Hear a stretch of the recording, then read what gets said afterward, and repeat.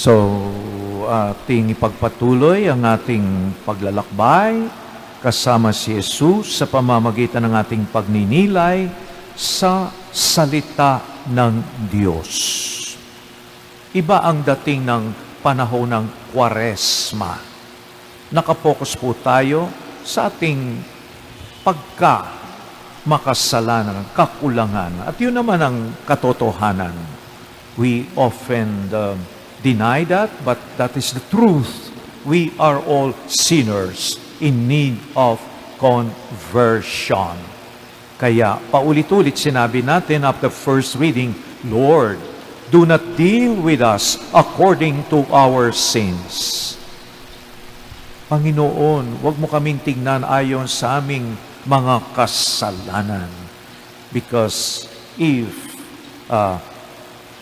the Lord will not forgive our sins, who can stand before His presence? So, ito hong pagninilay natin sa mga pagbasa ngayong araw na ito from the book of Daniel and from the Gospel of Luke.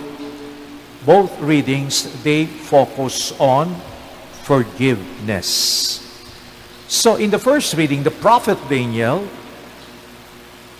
offered a beautiful prayer in behalf of the nations, in behalf of his people, asking the Lord for forgiveness. Lord, we have sinned before you.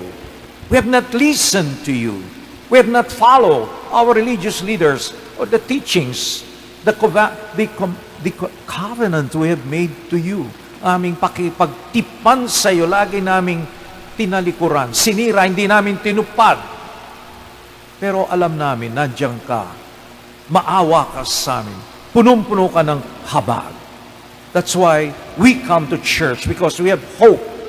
God is a forgiving God. God will always give us hope in life.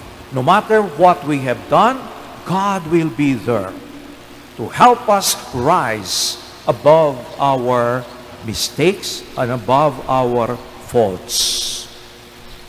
In the Gospel, Jesus tells us, as He was telling His disciples, to be merciful, to forgive. Alam po ninyo, isa sa mga maiksing salita o mahirap ibigkas, no? Aminin, no? I was wrong. Madali tayong nagra-rationalize, nagbibigay ng dahilan, no? I was wrong. Ako'y mali. Mahirap sabihin yun kasi may pride tayo. Meron tayong kumisan pagka mayabang. Ayaw nating aminin ang ating kakulangan, ang ating kamalian. And yet, that's what we do. And that's what we should do when we make mistake. We are all human. We commit mistakes. So, learn to say, not just I'm sorry, I was wrong. And so during this season of Lent, we are asked to pray most of the time before the crucifix. Sa harap ng cross. Bakit? When you are before Jesus, you cannot just compare yourself with others. You compare yourself with the generosity of God, with the forgiveness of God. Then we can say nothing. But when you compare yourself to your neighbor, to somebody, you can always say, I'm a better person than this guy, than this person. Maybe you're right. But see yourself before God.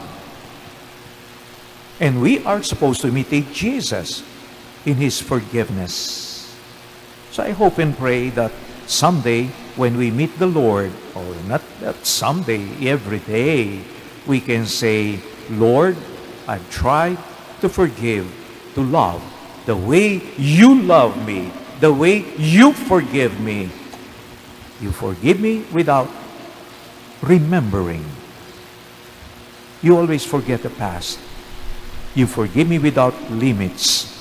You love me without condition. Tayo, pinatawad ko na siya, pero wag lang siya magpakita sa akin. Hindi ko makakalimutan kanyang ginawa. That's not Christian forgiveness. Christian forgiveness is reflected on the crucifix. Look at Jesus, the way He forgives you, the way He forgives us. He forgets, does not remember. So let's pray in this Mass that we will have amnesia. Yung madaling makalimot, yung hurt na gawa ng ibang tao, yung sugat, saktan na tayo. Pero tayo, ilang beses natin sinaktan ng Diyos, and yet He does not remember. He forgives every time we go to Him. Let's pray that we'll always be loving without condition and to forgive the way the Lord forgives. He forgives and He forgets. He starts with a new relationship, a new bonding with us. Amen.